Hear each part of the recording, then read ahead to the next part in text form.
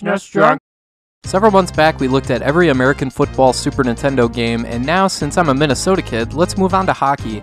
A bit of a unique category because it's dominated by one series, and because there isn't a single hockey game that's Japan only. Of course, when I talk about hockey in the 16-bit era, I have to talk about the Genesis. The Sega Genesis hardware lent itself really well to hockey games, with a faster processor being able to handle multiple sprites with simple progressions, much better than a Super Nintendo ever could, so as a result, most hockey games, the NHL series in particular, are going to play a lot better on the Sega Genesis. That's just the reality of it. There's a reason NHL 94 was so insanely popular back in the day. Anyway, let's get started alphabetically with Brett Hull Hockey. The original game came out in 1994, followed by Brett Hull Hockey 95. This series sounds pretty good on paper. It's got the NHL Players license, so it has real players, as well as a regular season mode, a playoff mode, and the legendary Al Michaels, although you don't hear much from him in the first game. The gameplay in both games is very similar, with the same Madden football-style overhead angle. Seems like that's what they were trying to go for here. However, the action is slow, sluggish, and inconsistent. The AI is dumb as a brick, and you never really feel in control of what's happening. Stuff just sort of happens, and you try and react accordingly. That's no fun. I mean, it's one thing if it's just one game, but it seems like they were perfectly okay with duplicating this mediocre gameplay in the second game without changing a thing. I will say, Al Michaels doing play-by-play in the 95 version is pretty dang impressive. However, these two games overall just aren't worth it. Plenty of good stuff on paper, but the gameplay itself sucks. ESPN National Hockey Night is only slightly better. Similar to ESPN's football game, the draw here at the time was seeing ESPN's television presentation in a video game, hosted by their color analyst Bill Clement. This game is much better than the football game, I'll give it that much. One major reason is that it's 4-player compatible, so that's pretty awesome. The gameplay here is okay. It's better than the Brett Hull games, but not by much. The computer AI is a lot smarter, and you can comfortably do hockey things. One interesting thing here is that you can change the camera angle between horizontal and vertical. Personally, I found the horizontal angle to be a lot more player-friendly. The vertical angle has all this weird zooming, and it makes me feel nauseous at times. Overall, this game is meh, but the 4-player compatibility bumps it up to just okay. Hit the Ice is hockey's answer to NBA Jam. It's an arcade port of a, arcade-style hockey game. This game may not be in the same league as NBA Jam, but it's still really entertaining and laugh-out-loud funny at times. I do have to admit, as an arcade port, it's not very good. The arcade version is light years better. The odd thing about this port is that this game just doesn't feel like a hockey game. You don't feel like you're skating at all. The rink feels a bit too small, and the frame rate is a bit choppy as well. However, this game makes up for its limitations by just being funny as hell. I love the variety of characters that differ from team to team. My favorite is this old bald dude on the New York team. He's like a cartoon Gordie Howe. Hit the Ice is a good example of a game that's not all that great single player, but way more entertaining with the second player. You can either both play on the same team or against each other, as well as set up tournaments. Hit the Ice is pretty good, certainly the only game of its kind on the Super Nintendo, so for that reason, it's worth a look.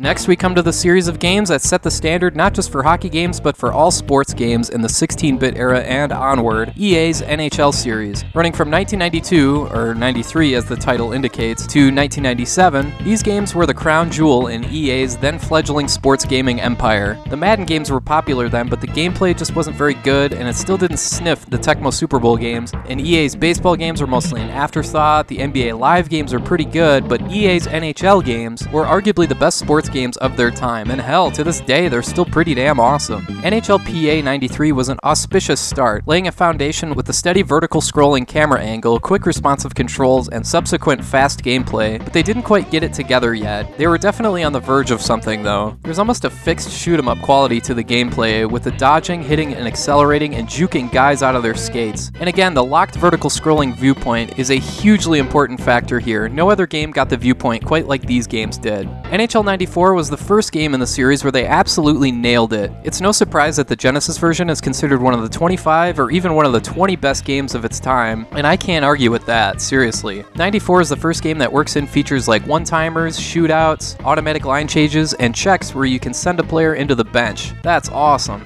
The further you progress in the series, the more game modes you get, like the practice mode where you can play 1-on-5, that's pretty funny. The graphics and sound get incrementally better, of course, but the overall gameplay remains the same throughout throughout, and I have no issue with that. Why fix what's not broken? Hell, it's not just not broken, it's perfect. I mean, these games still remain some of the all-time great college dorm games ever made. Most stories you'll hear regarding NHL 94 and onward are about skipping class and hanging out in some guy's room, playing an entire 82-game season in a few days. It helps that the 94 edition for Super Nintendo is compatible with up to 5 players. Every game after that is just 4 players, just FYI. But yeah, what makes these games so good is that the gameplay is so immediate and so simple, you always feel in total control, and there's practically zero learning curve. Anybody can play these games and have a good time, even if you don't care about hockey. Hell, these games were so good that EA released a 20th anniversary edition of NHL 94. So yeah, if you want the best hockey games for the Super Nintendo, you can't go wrong with NHL 94, 95, 96, 97, 98, whatever. I will say the 93 edition didn't quite get there yet, but they were still working out the kinks.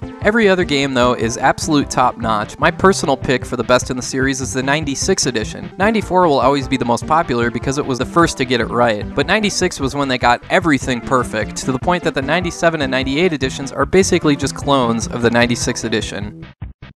Geez, hard to follow that act, but Nintendo gave it the old college try with NHL Stanley Cup, also known as Super Hockey in Europe and Australia. This was a noble effort. They tried something new, but you just can't do a fast-paced game like hockey with this kind of camera stuff. It's just not gonna work. This game is so disorienting to the point that this game gave people serious motion sickness when playing it. The Mode 7 viewpoint is a nice idea, but it worked a lot better in NCAA basketball, which was also developed by Sculptured Software and published by Nintendo. I will say if you manage to get used to the dizzying camera flipping around everywhere, this game is pretty good. The gameplay itself is pretty well done, and you actually feel like you're controlling the game instead of the other way around. It's just really, really hard to get used to spinning around so much. Oh, hold on, I need to throw up.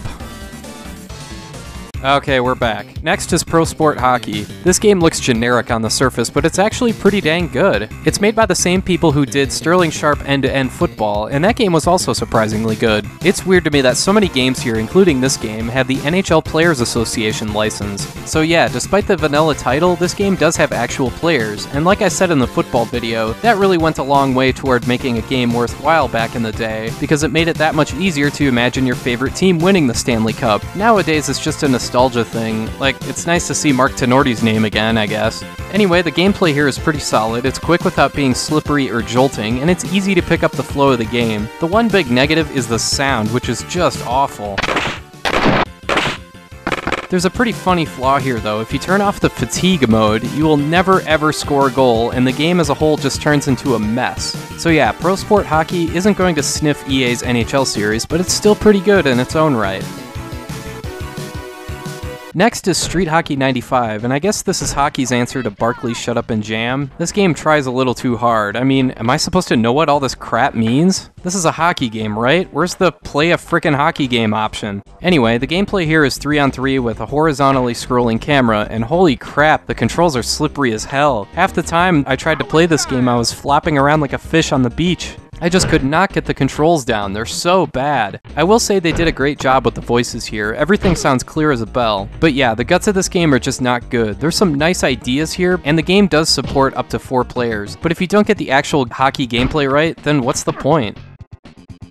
Then we have Super Hockey 94, which only came out in the Europe and Japan regions. This game has more of an international slant, featuring national teams instead of NHL teams. There's some good stuff here, like being able to change what the AI does on the fly. However, the gameplay here is herky-jerky. It's really tough to get a consistent feel, or to even do something as simple as clear the puck from your own zone. The computer plays this game super aggressive, and it can be hard to keep up. And my god, this music is just blaring loud as shit the whole game. So annoying. There are some things to like about this game, but overall, I'd call it a stay away. Well, hey, if it isn't Bob Smith presenting Super Slapshot. And no, Bob Smith isn't an actual broadcaster, he's just some guy named Bob Smith. I'd imagine he's way, way too creepy to get a real broadcasting job anyway. I mean, his face is moving, but there's no sound? What the hell? Anyway, Super Slapshot was made by the same people who made Mario Lemieux Hockey for Sega Genesis, so the feel of the controls and the viewpoint are very similar. No NHL or NHL Players license here though, so you'll have to settle for playing as the world-renowned and feared Egyptian hockey team. Yeah, okay. I gotta say this is a pretty fun game though. It's pretty much the Super Nintendo version of Mario Lemieux Hockey, which is not bad. Last is Wayne Gretzky and the NHLPA All-Stars. This game came out a few years after most of these other games in this video, and it shows because the graphics here are pretty dang nice. One thing casual gamers will enjoy about this game is the just play option, so no messing around with teams or getting confused by options or whatever. This just throws you into a game against the computer, so that's nice. The gameplay is fine. I appreciate the larger, more detailed sprites. That's unique to see in this genre. This game is pretty good, but again, it can't hold a candle to the NHL series. Okay, that's all the Super Nintendo hockey games. Picking the 3 best, at number 3 I'd take Wayne Gretzky and the NHLPA All-Stars. At number 2, I'll pick Hit the Ice, although I strongly recommend playing it with another person. And at number 1, take your pick between NHL 94, 95, 96, 97, 98. They're all fantastic, but like I said, the best of the bunch in my opinion is 96. Anyway, that's all. I want to thank you for watching, and I hope you have a great rest of your day.